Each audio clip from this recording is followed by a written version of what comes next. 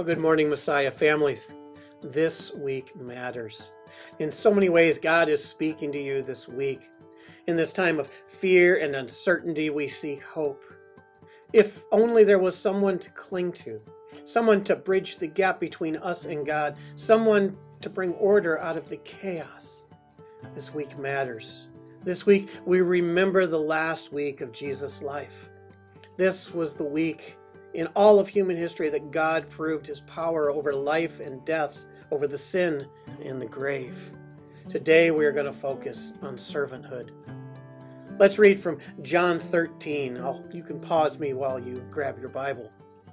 I'm just going to read verses 1 through 5 out of the New Living Translation, and I encourage you to go back and read verses 1 through 17 again on your own as a family when you use your church in a bag kit. John 13, verse 1. Before the Passover celebration, Jesus knew that his hour had come to leave this world and return to his Father. He had loved his disciples during this ministry on earth, and now he loved them to the very end. It was time for supper, and the devil had already prompted Judas to betray Jesus. Jesus knew that the Father had given him all authority over everything that had come from God and would return to God. So he got up from the table, took off his robe, wrapped a towel around his waist, and poured water into a basin. Then he began to wash the disciples' feet, drying them with the towel that he had around them. There are many names for Christians in the New Testament: brother, sister, believer, soldier, ambassador, disciples, sons and daughters, and saints. But one of the primary words is servant or bond servant. The books of Romans, Philippians, James, and 2 Peter all begin with a reference to the writers being servants or bond servants of the Lord Jesus Christ. These early church leaders were simply following the teaching and the examples of Jesus. Unfortunately, many Christians aren't interested in being servants. Many Christians, like those in the world, are most interested in beauty or bronze, brains or bucks, or power and prestige and position. Our thoughts and actions and even our prayers center around fulfilling our desires instead of serving others. We fight for the highest position or the most impressive title. But Jesus, he modeled something completely different. In Philippians 2, the writer says, "Don't be selfish. Don't try to impress others. Be humble, thinking of others as better than yourselves. Don't look out only for your own interest, but take an interest in others too. You must have the same attitude that Christ Jesus had. Though he was God, he did not think of equality with God as something to cling to. Instead, he gave up his divine privileges. He took a humble position of a slave and was born as a human being. When he appeared in human form, he humbled himself in obedience to God and died a criminal's death on a cross.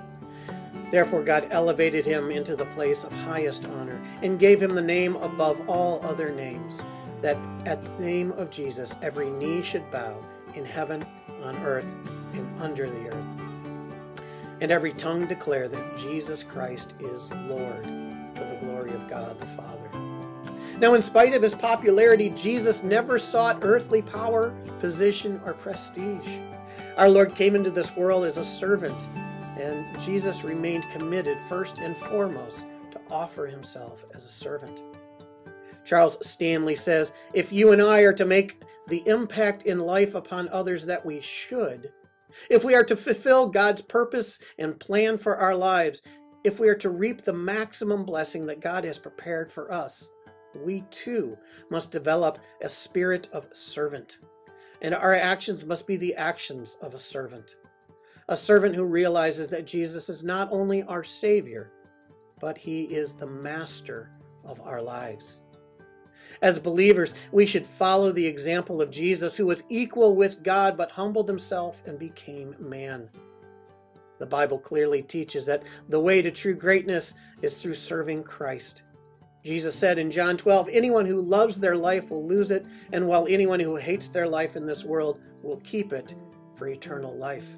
The Message version makes this hates their life thing a bit clearer.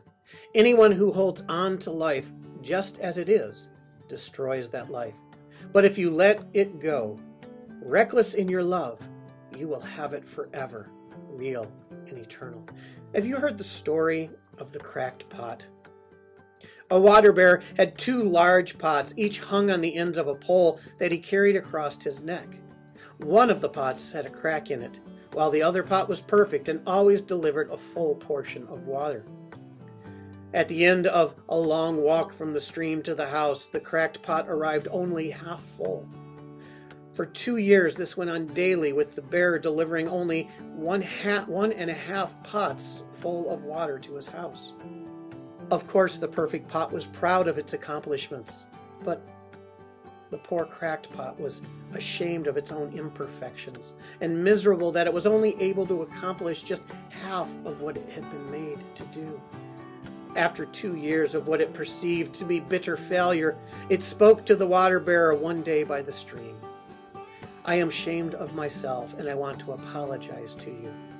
I have been able to deliver only half of my load because of this crack in my side that causes the water to leak out all the way back to your house.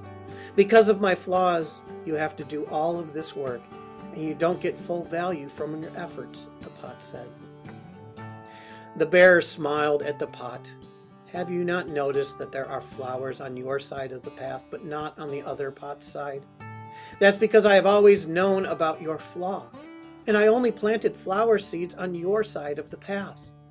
Every day while we walk back, you've watered them. For 2 years, I have been able to pick these beautiful flowers to decorate the master's table.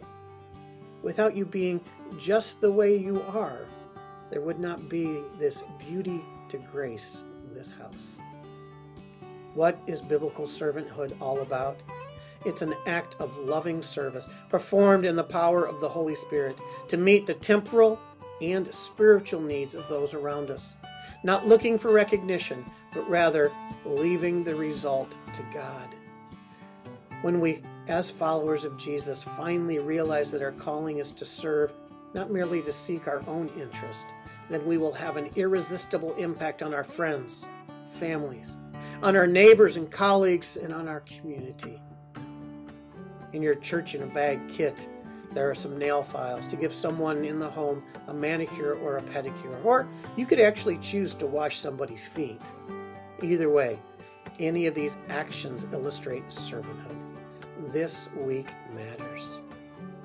This week, we invite you today to pray for your quarantined family and then ask God what you can do to serve Him this week.